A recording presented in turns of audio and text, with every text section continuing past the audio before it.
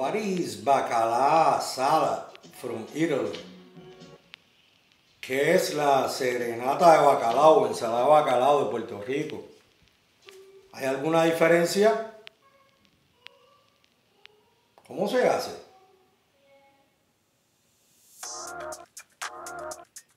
Quédate ahí.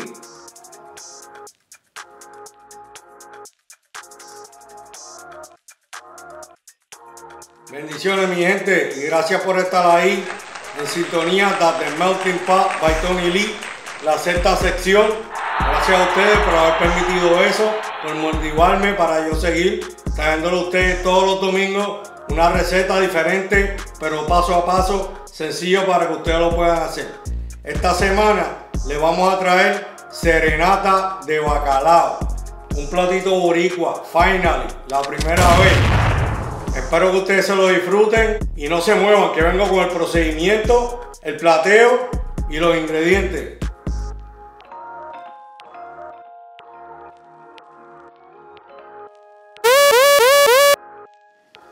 Aquí están los ingredientes de la serenata de bacalao. Tenemos 2 libras de bacalao previamente enjuagado en el fregadero para quitarle el exceso de sal. Tenemos 2 aguacates pequeños picados en trozos. Tenemos 3 huevos previamente hervidos picados en trozos. Tenemos 3/4 partes de una taza de cebolla picada en media luna. Tenemos 3/4 partes de pimiento verde picado en julienne, que es este corte. Tenemos 2 tomates Roma o Roma tomatoes picados en media luna también. Tenemos taza y media de aceite de oliva. Tenemos media cucharada de vinagre. Tenemos 2 dientes de ajo previamente picados y machacados. Tenemos media taza de pimiento morrón picado en cuadritos pequeños. Tenemos una cucharadita de pimienta y tenemos media cucharada de adobo. Bien importante, como le dije anteriormente, este bacalao se le quitó el exceso de sal enjuagándolo en el fregadero. Eso es lo primero que usted hace. Pero después, lo que yo le aconsejo es hervirlo 2 veces por 10 minutos. Y cada vez que lo hierva, tire el agua. Ponga el agua fresca y hiérvalo de nuevo. Ahora, siempre pruebe, porque depende de la marca del bacalao, depende cuánto sal le echan. Si está casi sin sal, entonces le echa el adobo. Si no, enjuágalo de nuevo para que entonces pueda introducirle el adobo para que sepa mejor. Tenemos el agua hirviendo aquí para hervir el bacalao.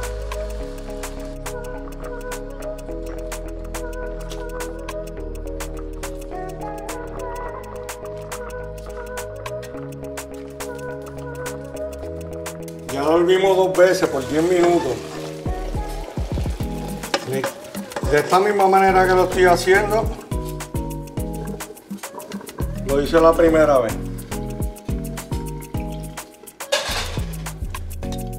Así debe quedar, desmenuzado. Y ya le eché aquí la sal. Está casi sin sal. Casi sin sal.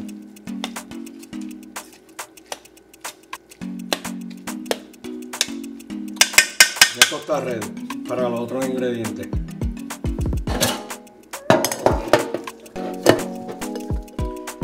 Lo retiramos, le ponemos un plato debajo y lo ponemos en el counter porque ahora vamos a sofreír el pimiento y la cebolla. Ahora vamos a sofreír los ingredientes de la serenata de bacalao. Al fuego número 6. De la taza y media de aceite de oliva vamos a echarle 3/4 partes, una taza.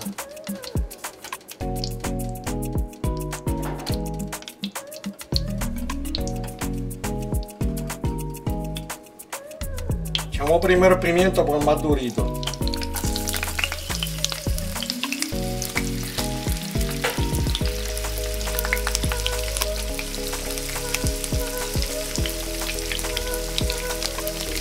Después la cebolla.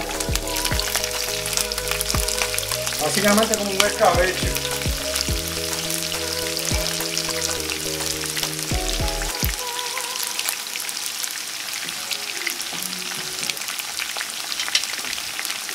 Y revolvemos.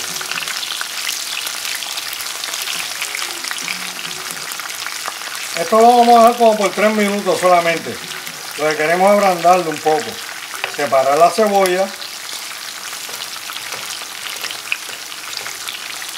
Y este mismo aceite se va a usar para la ensalada. Introducimos el ajo. Después de casi 1 minuto. Porque no queremos que se nos queme.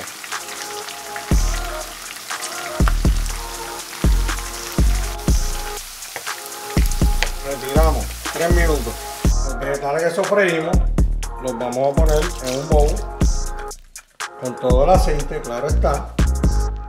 Necesitamos el bacalao que previamente habíamos puesto en un bowl, habíamos hervido 2 veces, que nos quedó casi sin sal. Lo introducimos aquí.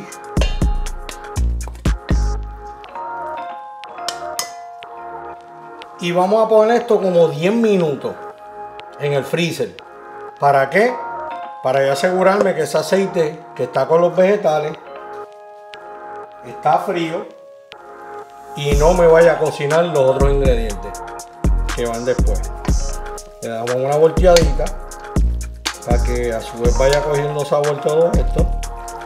Y esto se ve casi como para fuera del parque ya. Como le gusta a mi vecina, se ve esto. ¿Cómo quiere que te lo diga?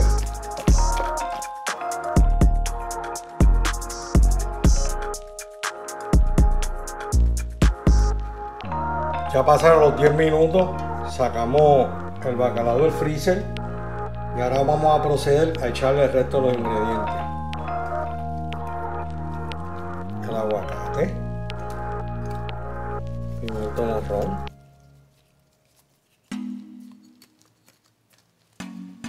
tomate, el resto del pimiento morrón, el huevo, la pimienta,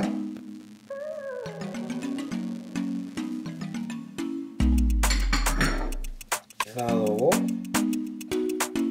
y el resto del aceite, porque esto es una ensalada. Ahora removemos. Y ahora le voy a explicar una cosa. Mira cómo se ve eso. Si se rompe el bacalao no importa. Nosotros queremos que todo se mezcle bien, bien, bien, bien. Lo bueno de esta ensalada es que puede durar hasta 3 días en la nevera. Y el vinagre, corté 5 aceitunas por medio. Eso es opcional. Le da fuerza también.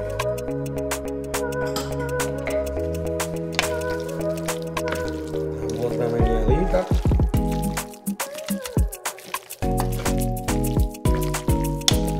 Bueno, le había dicho del bacalao. El bacalao salad es una ensalada italiana que se dice que data del siglo XVI por allá. La única diferencia con la ensalada Baccala de los italianos y esta Serenata es que la manera que ellos lo hacen, número uno, ellos no acostumbran a hervir el bacalao y tirarle el agua como hacemos nosotros para quitarle la sal. Lo que ellos hacen es que ellos ponen el bacalao en agua de un día para otro y lo lavan, y de esa manera ellos le quitan la sal. Ese es el procedimiento, la diferencia del procedimiento. En los ingredientes, ellos utilizan pistacho, menta fresca, perejil fresco, pasas, nueces. Lo hacen de otra manera. Algunos lo hacen con cebolla, pero así lo hacen los puertorriqueños solamente. Y la Serenata de Bacalao sí es de Puerto Rico. esto es otra cosa. Pruébelo, que de verdad no se va a arrepentir. Ahora vamos al plateo, como siempre. Esto usted se lo puede comer solo, de verdad que sí.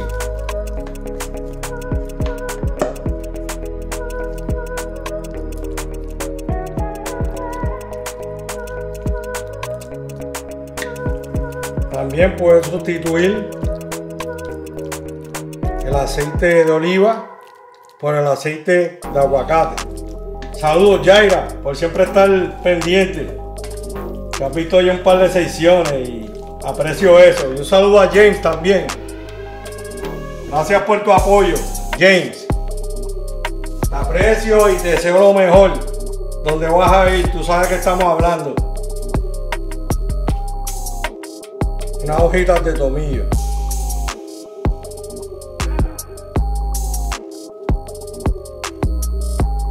Y una pizquita de especias italianas.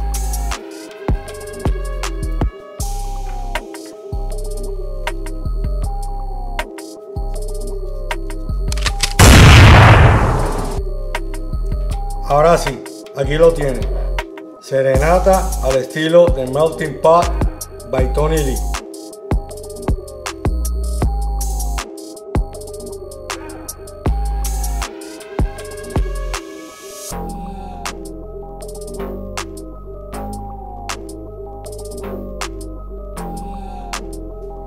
¿Estás ahí todavía? Gracias por quedarte hasta el final en la sexta sección de The Melting Pot by Tony Lee.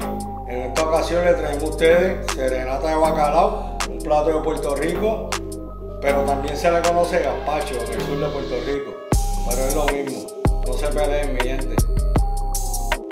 I want to thank you, Dario Donovan, for watching my program and thinking about you. I made serenata de bacalao that you want me to do it before I leave, but here is the mic, man. It's easy, man. If no, call me. Cualquiera de ustedes que tenga dudas en hacer cualquiera de los platos, tírenme un mensaje como lo han hecho ya. No me molesta, de verdad estoy aquí para ustedes. Y la cuestión es que ustedes aprendan a hacer cualquier cosa que yo les puedo enseñar paso por paso. Gracias por su apoyo y los veo la semana que viene. Feliz domingo, mi gente, y feliz vida.